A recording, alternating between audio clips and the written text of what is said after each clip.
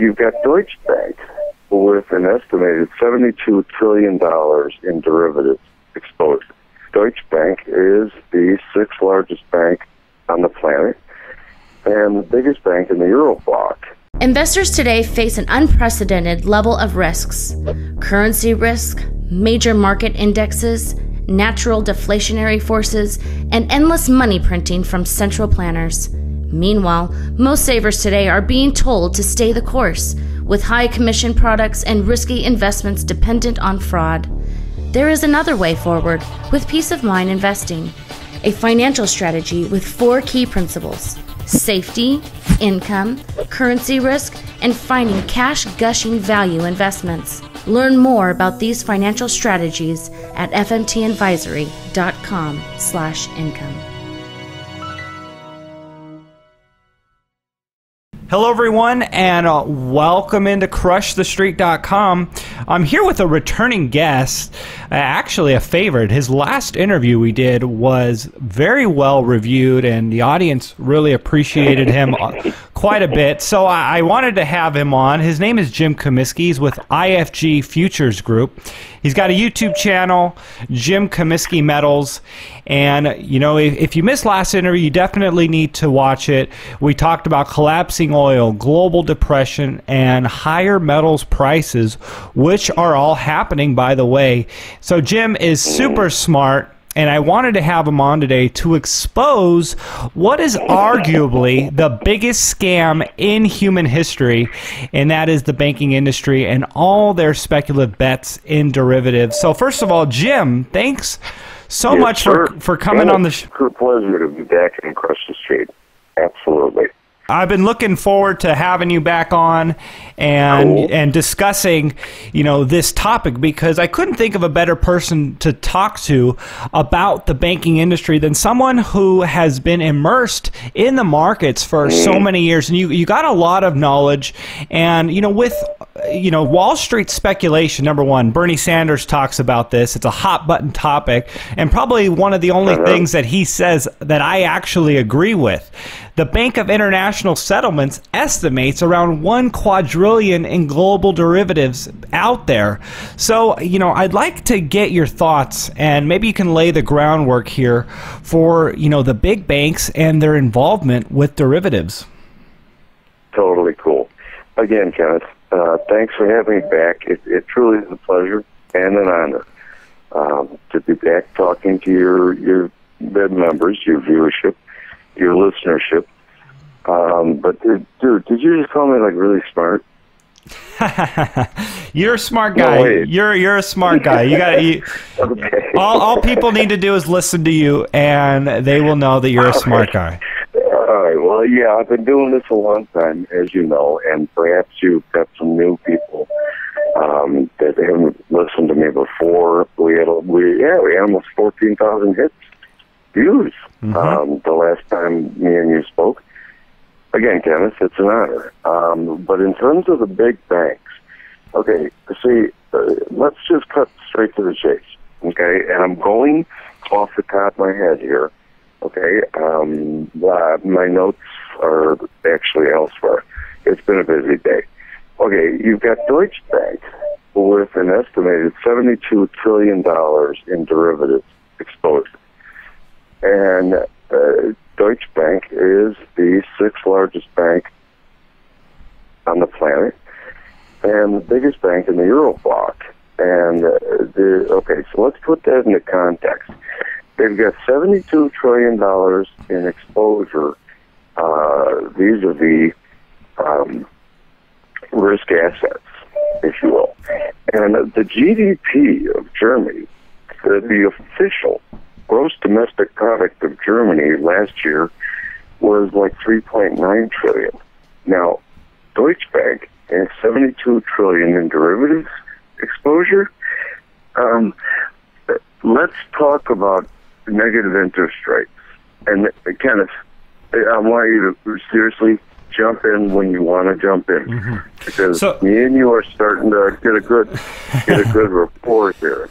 Jim, it's good. So what are the banks doing? They invest in these derivatives, and they're doing it for profit, right? And so what are they investing in? How are they able to do this? What are they investing in? Okay. Now that's an excellent question. And what I'm going to address here, initially anyway, is the yen carry trade. Okay, what a lot of banks are doing is they're borrowing in yen at negative interest rates, and they're deploying the proceeds into U.S. stocks. Now, by negative interest rates, it's a bit frightening, because bottom line here is a normal yield curve. And hey, if you want to interrupt me, do so, please, Kenneth. A normal yield curve is upsloping, which means the street is looking for that sovereign to have economic growth. Okay. Because they're going to demand a higher yield going out 30 years. Typically, the longest duration on a yield curve from a sovereign is going to be a 30-year bond. Okay? And but what's happening here, and what happened yesterday, which was highly, highly unusual, was the 10-year note and the 30-year bond in the United States. And I'll get to the bank's exposure, but if you allow me, Kenneth, there's some background that I need to address here. Sure. Yeah, absolutely. You cool with that? Yep. Okay. Right. Okay. So let's start out in Asia. Okay.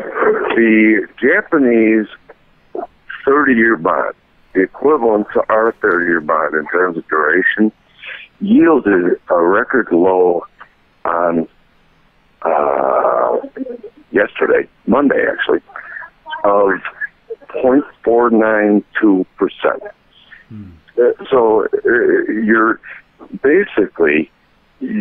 paying to borrow from the Japanese government just for what? Safety of your principal. It's no longer about return.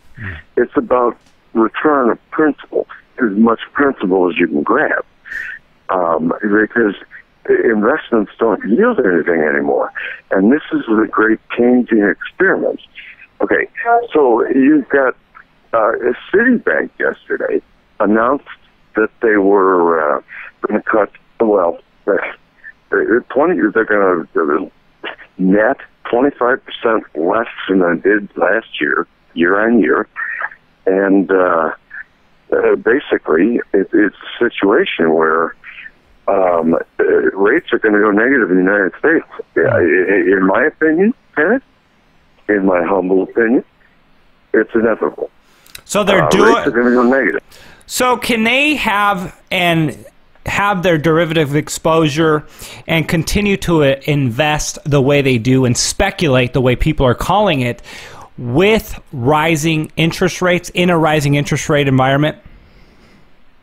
Yes, and then there's a very simple answer to this. And and I know your listeners are quite educated, because the comments that I've gotten from our last rant, if you will, when Glass-Steagall was repealed in 1997, and it had everything to do with Alan Greenspan and Hank Paulson. Hank Paulson, him formerly of the Vampire Squid, Goldman Sachs, who was Treasury Secretary at the time. Okay? And they repealed Glass-Steagall. Now, Glass-Steagall was an act that was written into law in 1934. I might be off by a year or two there, but I think it was 1934, which did not allow banks to use depositors' funds to speculate in the markets. Mm-hmm. Well, now this act was repealed in 1998, in other words, all of a sudden, Kenneth, me and you, our money that's in a bank somewhere, currently can be used, margin-wise, it can be used like 9-to-1 in terms of, say you got $100, they can trade that at $900.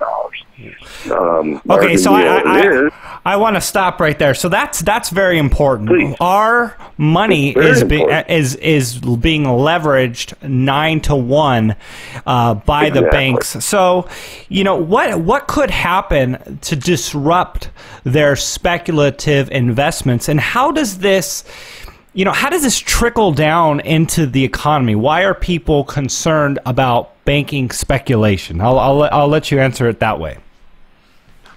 Totally cool. Again, a salient point and a great question, Kenneth. Basically, they're overextended.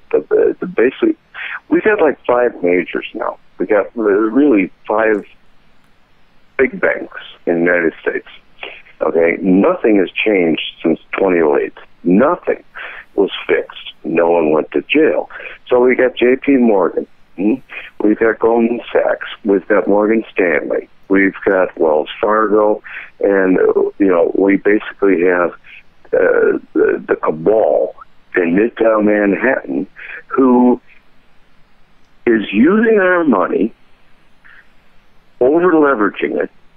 And if rates start to turn north, which they're probably not going to rather, anytime soon, because I think the Fed's made a mistake and they're going to be on hold for a while. I still think that crude oil is going down to $20, $18 because demand just isn't there. If you look at, say, the Baltic Dry Index, you look at some leading indicators, the Baltic Dry being a shipping index, Panamax, Capex, Supermax, it's a measure of global trade, if you will. And I actually have a friend and a customer who worked in the oil industry, and he says one of the biggest storage facilities for U.S. crude oil is in the pipeline system itself, not on ships sitting offshore, which costs money. If they reduce the volume flow to like 0, they're just storing all the crude oil that's being produced in the pipeline system, ready to offload once demand picks up. Now, I'm going to address your question about banks because it's highly relevant. And it's not just like, your big 5 in the States. They're over-leveraged with, say, the Balkan shale companies, the fracking companies. It's also European banks, most notably Deutsche, Royal Bank of Scotland. You've got UBS, United Bank of Switzerland. You've got Mitsubishi out in Asia. They have huge exposure to the shale drillers, the frackers in, say, North Dakota south of there, in the States. And those frackers are due to roll an estimated, wait for this now, I've seen this from 3 sources, $4 trillion worth of debt they got to roll. But it's all predicated on crude oil being at like $70, $65 a barrel. Well, as we all know, crude is at like 37 a barrel. So when they roll these loans over, and the thing is, Richard Fisher, president of the Dallas Fed, actually had made a statement urging the lenders that are over leveraged to the shale producers in the States to not market their actual debt once it has to roll over. And that's just not only highly unusual, that is basically doing like an Enron, where we're offloading.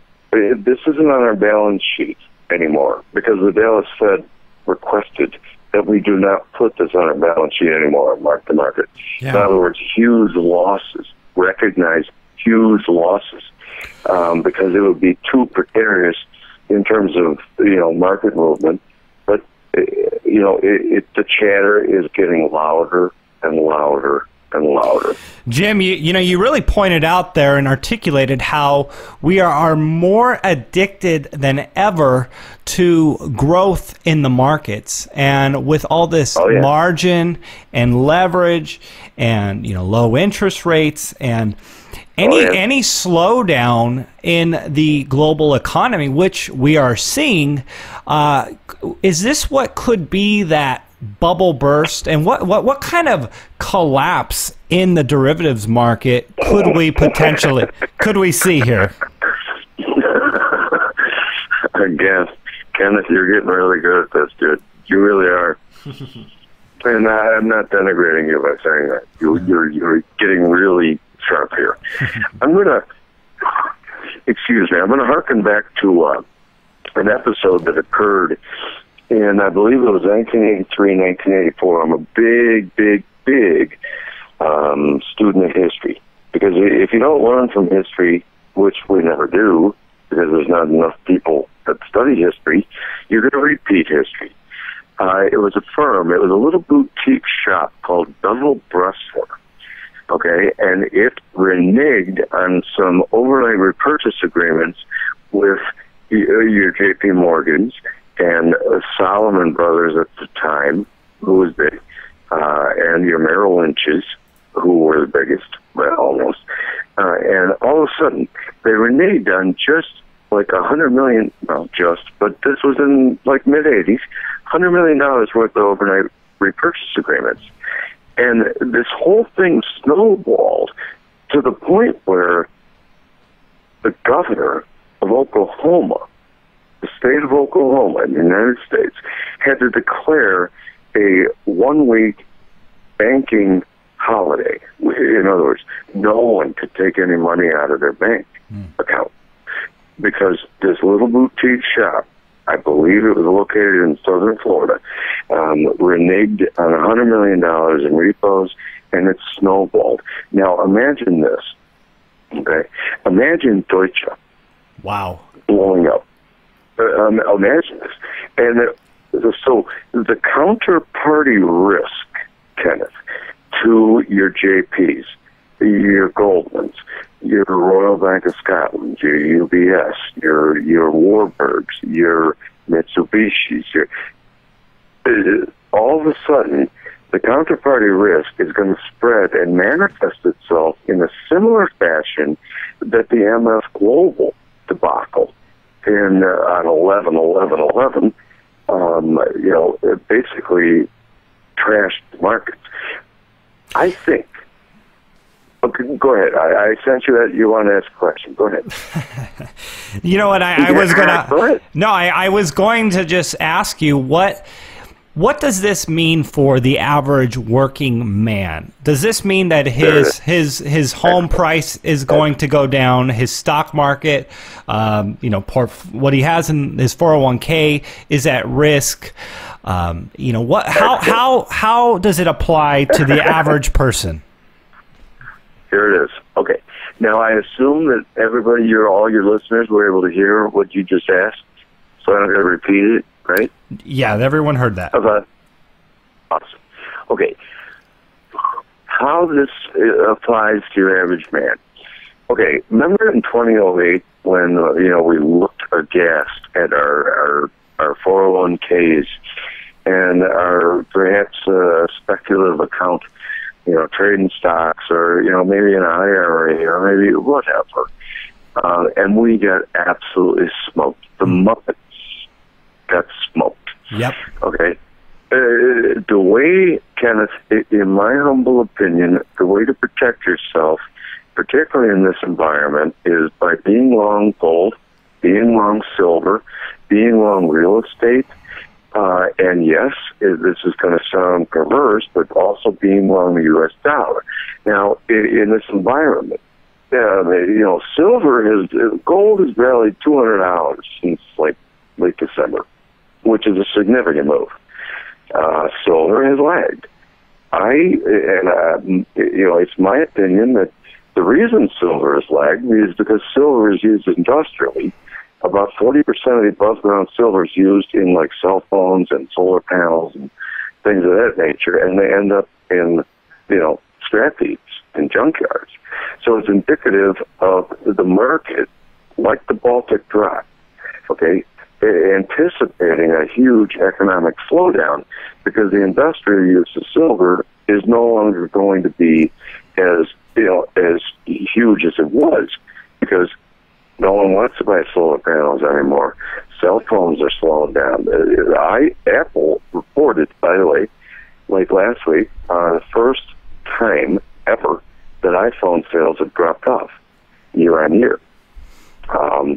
So the average guy, I'm sitting there. What do I know, right? I'm no genius, but as Aristotle said, like 3,400 years ago, a wise man admits he knows nothing.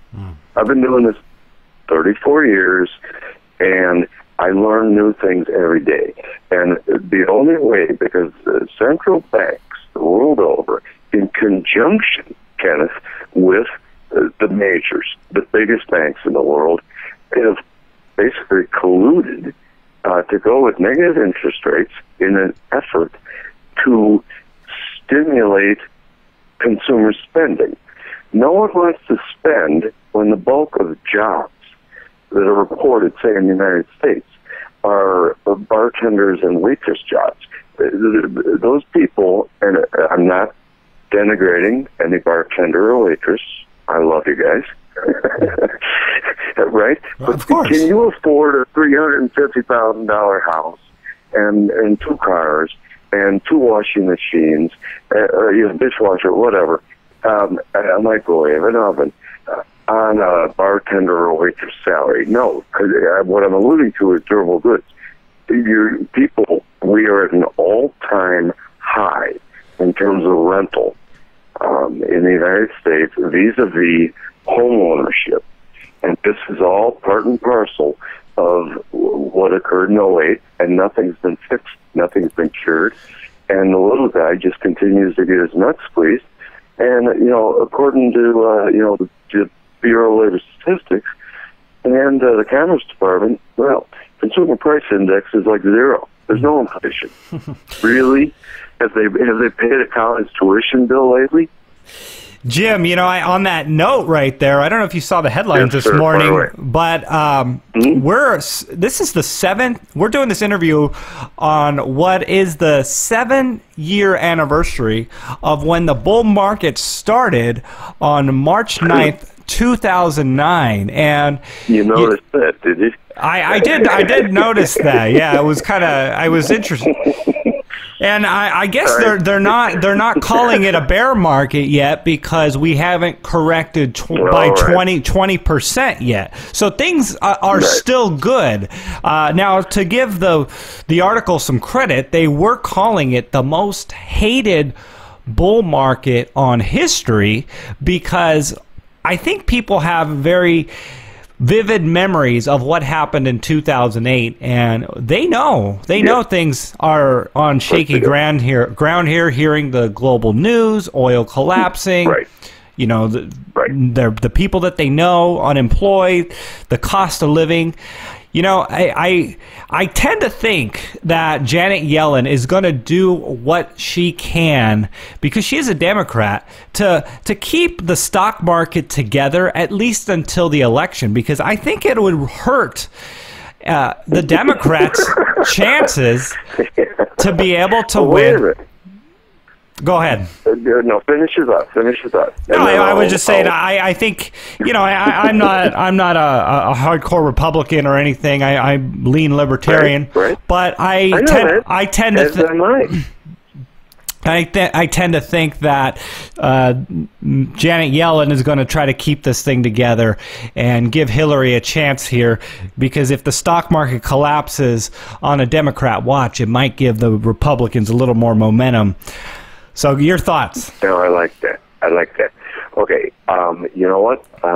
There's really 2 things we shouldn't talk about right now, dude. I'm old school, but that would be politics and religion. All right, so let's just the Fed is supposed to be apolitical, and you know and I know they're not.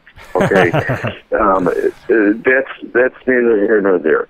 But let's just harken back to one of the first things that Helicopter Ben Bernanke did in '06 when he took over the Fed. All right, the first thing was all deposits that there's currently 21 money center banks. That can borrow from the Fed at the discount window. Okay, they're called primary dealers, and when they borrow at the discount window, it used to be a stigma. It meant that the bank had issues, but now they're borrowing at 0% in essence, 0.25%, and they're re-lending it to the Fed. They're keeping it on the Fed's books, and they're giving it an automatic 25 basis points of joy in that trade. So the money, the Fed's balance sheet, if you can do this, please, if you guys can do this, put the Fed's balance sheet and the S&P 500 on the same chart since '08, and they match tick for tick for tick for tick. Because primary dealers are borrowing money at zero, they're throwing it into stocks, and they're just walking away guaranteed, knowing that they are winning trades. Now, the yen carry trade works part and parcel with the same trade because they're borrowing it like almost 0%. And the Fed wants people and banks and sovereigns to take, and all central banks, to take extra risk in order to try and stimulate the economy and get people spending again. But you know what? If the jobs aren't there, people are not going to be spending money like they used to. Sure. And therefore, all the banks that are on the hook for all these really high yield, basically junk bond type loans, most notably to the oil majors.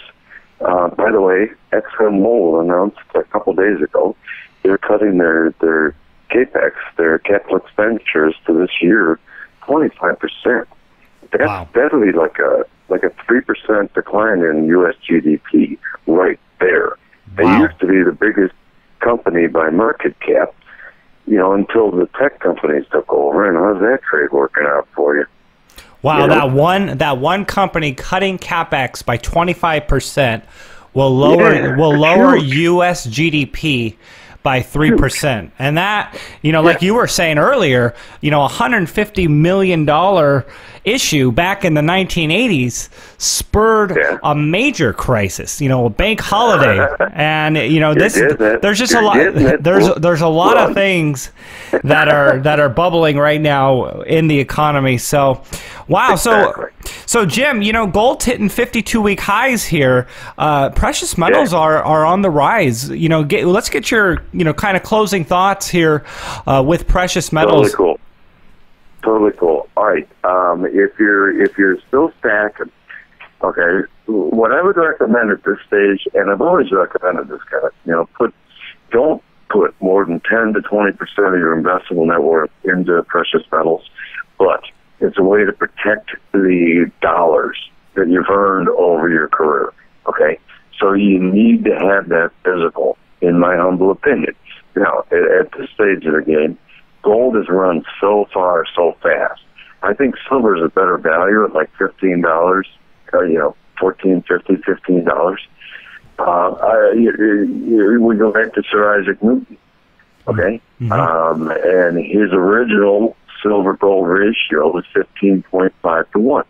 Right now, the silver-gold ratio is over 300 to 1. Wow. The definition being how many ounces of silver in local currency, in dollar value, does it take you to buy 1 ounce of gold?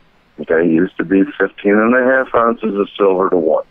And now it's like 300 ounces of silver to 1 ounce of gold. So I think a nice long-term type of play would be to start stacking silver physical, either directly through the U.S. Treasury, or you can go through CAD, you can go through Bank of Canada, or and start stacking up on Maple Leafs, or you go out to coin shows and look for Morgan silver dollars going back to the 1880s, early 1900s that are in good shape. It's an ounce of physical.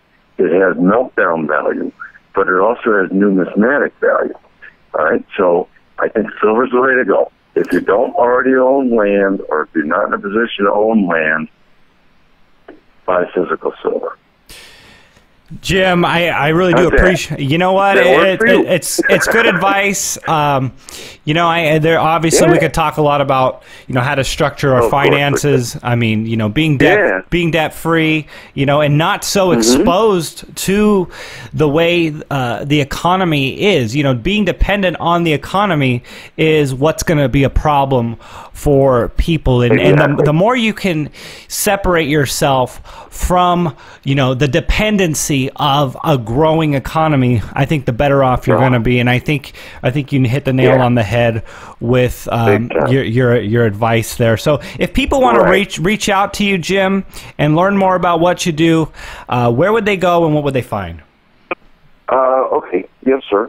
I do a YouTube rant. Generally about 3 or 4 times a week. It's just Jim Comiskey Metals.com. That's COMISKEY Metals.com. And I give you my geopolitical views on why I think that the PMs, the precious metals, are going to soar. And they're going to soar, in relative terms. Okay? And I don't want this to really happen. Because if it does happen like I'm envisioning, that means the world economy is going to hell in a handbasket. Well, personally, I feel as though the world economy is going to hell in a handbasket. And so let's do this now. You have all my contact information there, Kenneth. I'm looking for a business card, and I'm currently, I apologize for this, but I'm in a hospital waiting room waiting on my ma. She had issues with her hip. Oh, gosh. Wow. Well, no. We're good. But I don't have a business card on me. So, people, please, refer to my 1-800 number if you're in the States. It's free. I'm sure Kenneth will post it. If you're outside, or if you're outside the States, rather, call me on a 312 number. And my personal email address at IFG is just jim.comiskey at ifgfutures.com. And shoot me an email. I love comments. I love questions. I endeavor to answer all comments and questions. People, Muppets, Army of Comiskey, we are all in this together. I'm a guy that's been behind that curtain for 34 years, and I know what the big boys are doing, because I have a lot of friends and customers that are big boys. And so please give me a call. And, we'll try and hedge up your physical if you currently have a big stack, or we'll try and speculate. No guarantees, but it's as simple as that. Jim Comiskey. I'd love to hear from your audience. Absolutely. Everyone, that's Jim Comiskey. He's got a lot of knowledge, a lot of understanding of the market, a great history of working in the markets. And Jim, wow, I didn't realize you were in a hospital waiting room. I do hope everything is okay. But dude, it'll be okay. She's okay. But we've had this, this interview scheduled for like 2 weeks, and I didn't want to back out. So that's why I had to push it back. Remember, we were originally going to do it at like 9 this morning, 10 this morning, whatever, and we did it at 12:30. So it works. Absolutely. Like I said, I do appreciate it, and I do wish your mom the best and the situation. Thanks, so I appreciate that. But again, what I want to reiterate is we're all in this together. Okay, there's a certain element in the markets that doesn't care a whit about me or you, Kenneth, or anybody listening to me currently. I'm on the other side of that coin, because the better my customers do, and my friends do, and people I talk to do in the markets, the better I do.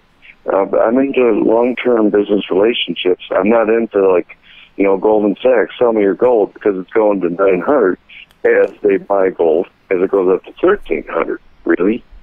I see that working for you. Mm-hmm. Understood, sir. Understood. Kenneth, as always, dude, it's been a ball. It's been a ride. It's been fun. I look forward to talking to your peeps. And you know what? Again, we are all in this together. And that's basically the bottom line, and that's a great way to end this interview, I guess. Thanks so much, sir.